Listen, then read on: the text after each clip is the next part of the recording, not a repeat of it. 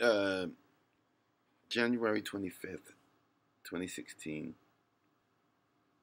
There's like a lot of emotions that I'm going to try to like tamp down. Scarlett Johansson, I thought. And Angela Davis, I thought. I was wrong. This is a final to Trident Tech. These are the ladies of Trident Tech and their mean, hard faces that I faced. I'm going to finish up with that.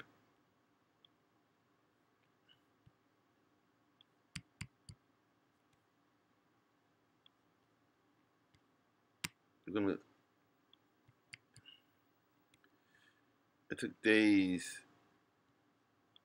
to make this video. This is me. This is the Dr. Thornley, who I love. I love my strong white women like Dr. Thornley.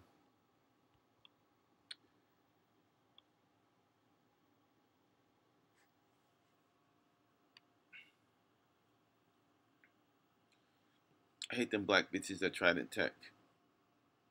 I do love Dr. Thornley. Because no matter whatever she thinks about me, she always tried to include me and make me feel special.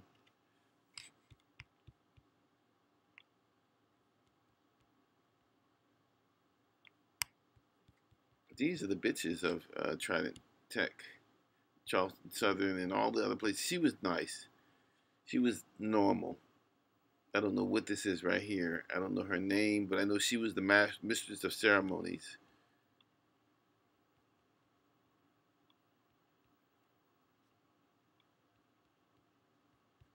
Black women have become a mascot. They become something to avoid them in their spawn. We've already went over spawn.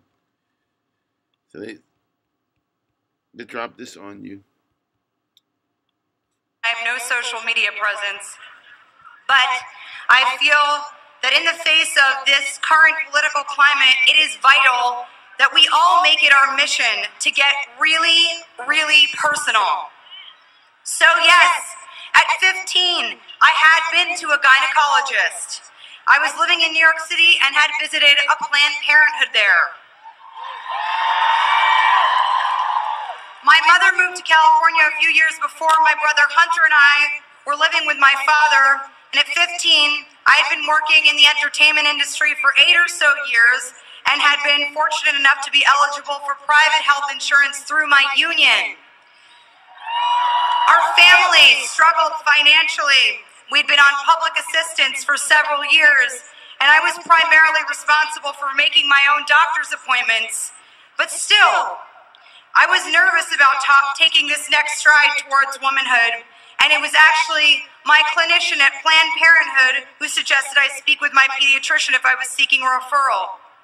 She was compassionate and professional and told me that she was happy to treat me for regular checkups, and when the time came for STD... Black women are like fucking monkeys and shit. They just mug for the camera, regardless of their abortions. I'm gonna end this video. I'm gonna go ahead on. Cancer screenings. No judgment, no questions asked. Planned Parenthood provided a safe place where I could be treated with gentle guidance.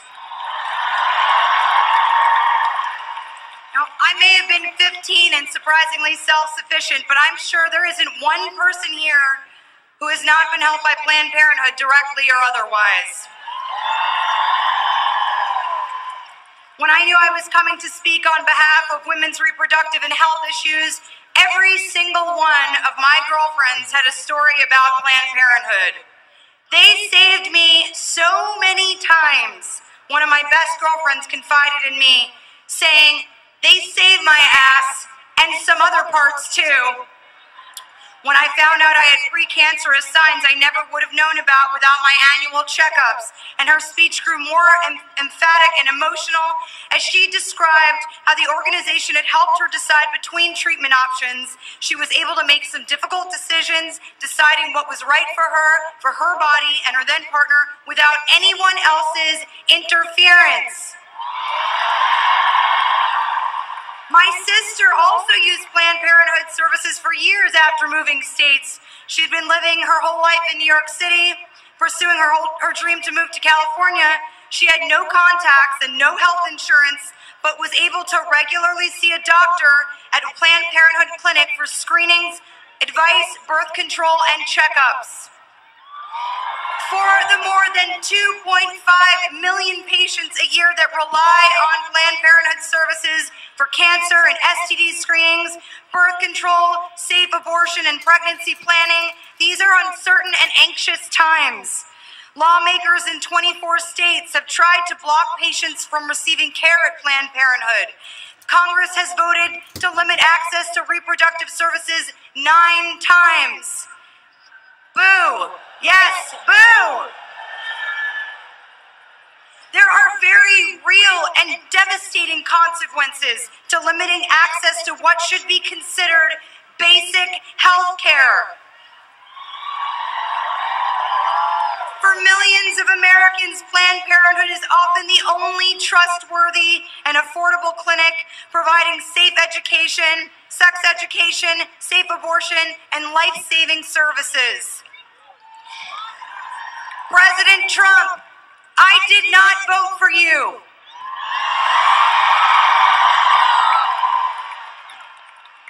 That said, I respect that you are our president-elect, and I want to be able to support you. But first, I ask that you support me. Support my sister. Support my mother. Support my best friend and all of our girlfriends. Support the men and women here today that are anxiously awaiting to see how your next moves may drastically affect their lives. Support my daughter, who may actually, as a result of the appointments you have made, grow up in a country that is moving backwards, not forwards, and who may potentially not have the right to make choices for her body and her future that your daughter Ivanka has been privileged to have.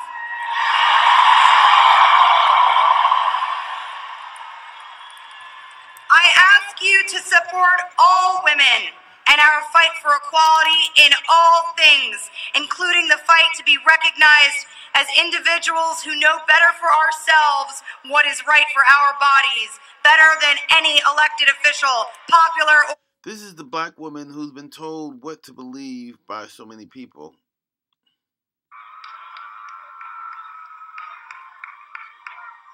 So, at this very challenging moment in our history, let us remind ourselves that we, the hundreds of thousands, the millions of women, trans people, men, and youth who are here at the Women's March. Anything that's fucked up, anything that is an abomination, anything that is controversial, Christmas, Thanksgiving, New Year, the New Year, anything that's pagan, you can depend on the black woman to be out front. You can depend on them. We represent the powerful forces of change that are determined to prevent the dying cultures of racism, heteropatriarchy from rising again. We recognize that we are collective agents of history and that history cannot be deleted like web pages. We know that we gather this afternoon on indigenous land. And we follow the lead of the first peoples who, despite massive genocidal violence, have never relinquished the I just wanted to just put this in here. I'm going to just let it close out with this. These are the women of Trident Tech. These are the women who denied me. This one right here denied me for just a common assistance for electricity. That's why she got her head down. I don't know why she got her head down, but I know she did me wrong. Look at the way they're all looking at me. She's ambivalent. She won't make eye contact. I got a camera right in front of them. This is these bitches. I hate them motherfuckers. I hate them. Look how they sell you out.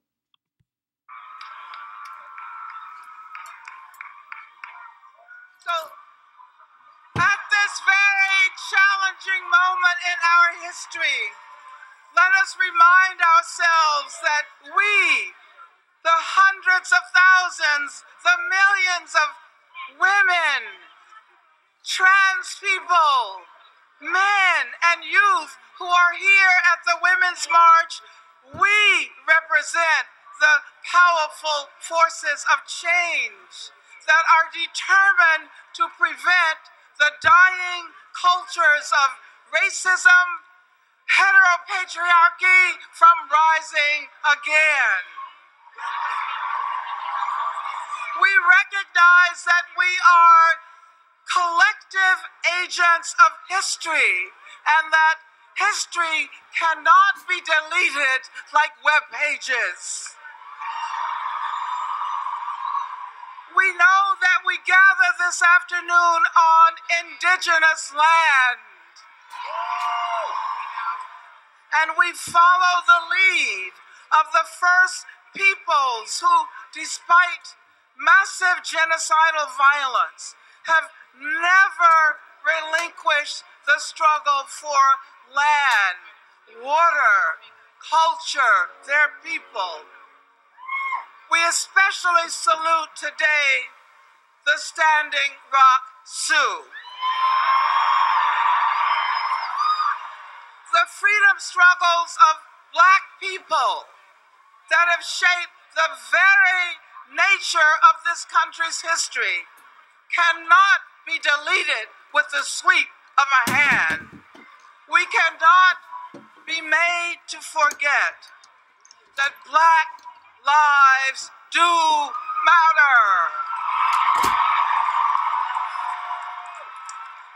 This is a country anchored in slavery and settler colonialism, which means, for better or worse, the very history of the United States is a history of immigration and enslavement. Spreading xenophobia, hurling accusations of murder and rape, and building walls will not erase history. No human being is illegal. The struggle to save the planet, to stop climate change, to guarantee the accessibility of water from the lands of the Standing Rock Sioux to Flint, Michigan, to the West Bank and Gaza. The struggle to save our flora and fauna, to save the air. This is ground zero of the struggle for social justice. This is a women's march, and this women's march represents the promise of feminism as against the pernicious powers of state violence. An inclusive and intersectional feminism. An inclusive and intersectional feminism that calls upon all of us to join the resistance to racism, to Islamophobia, to anti-Semitism, to misogyny, to capitalist exploitation. Yes, we salute the fight for 15. We dedicate ourselves to collective resistance. Resistance to the billionaire mortgage profiteers and gentrifiers. Resistance to the healthcare privateers. Resistance to the attacks on Muslims, on immigrants. Resistance to the attacks on disabled people. Resistance to state violence perpetrated by the police and through the prison industrial complex. Resistance to institutional and intimate gender violence, especially against trans women of color. Almost done. Women's rights are human rights all over the planet, and that is why we say freedom and justice for Palestine. We celebrate the impending release of Chelsea Manning and Oscar Lopez Rivera.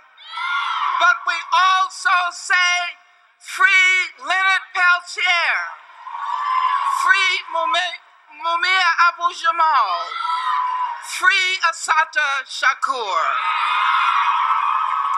Over the next months and years, we will be called upon to intensify our demands for social justice, to become more militant in our defense of vulnerable populations. Those who still defend the supremacy of white male heteropatriarchy had better watch out. The next 1,459 days of the Trump administration will be 1,459 days of resistance. Resistance on the ground, resistance in the classrooms, resistance on the job, resistance in our art and in our music. This is just the beginning. And in the words of the inimitable Ella Baker, we who believe in freedom cannot rest until it comes. Thank you.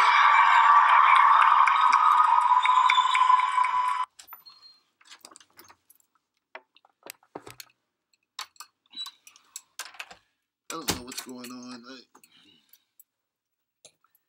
went to get something to eat. Hell, I don't know how long it was separated, but I just, I don't hate them, but obviously you can tell by the way that, good night.